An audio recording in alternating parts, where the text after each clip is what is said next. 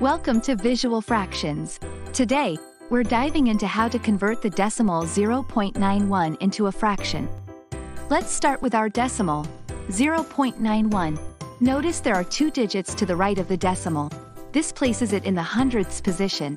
To convert this decimal into a fraction, you initially put it over 1, essentially treating the decimal as the numerator in a fraction where the denominator is 1.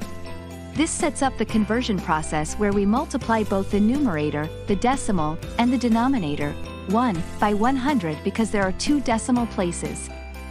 So, 0.91 times 100 gives us 91, and 1 times 100 gives us 100. This translates 0.91 to the fraction 91 over 100. And there you have it. The decimal 0.91 when converted to a fraction equals 91/100ths. This fraction is in its simplest form and cannot be further simplified.